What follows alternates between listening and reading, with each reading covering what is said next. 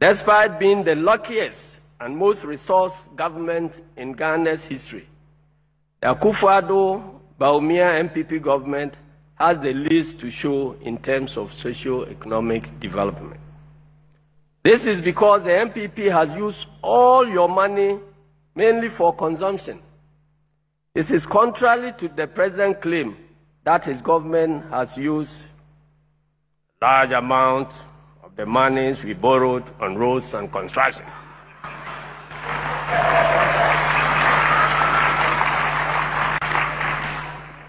The president knows he deliberately misled Ghanaians with this claim because he's aware that only a minute amount of the overall resource envelope that has accrued to his government since 2017 has been used for the construction and rehabilitation of roads in this country.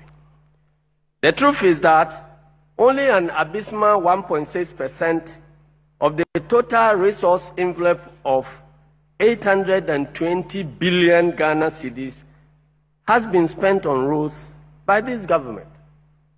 Official government of Ghana records show that a whopping 93% of the 820 billion Ghana cedis has been spent on consumption, including Akufo-Addo's 20,000 euros an hour luxurious private jet travels across the world, hired over several months at the expense of the taxpayer.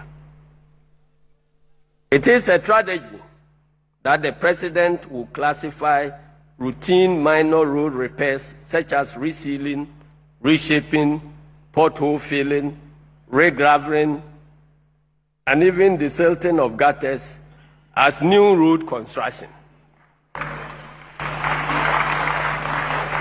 The claim that this government has constructed over 11,000 kilometers of new roads is false and should be completely disregarded.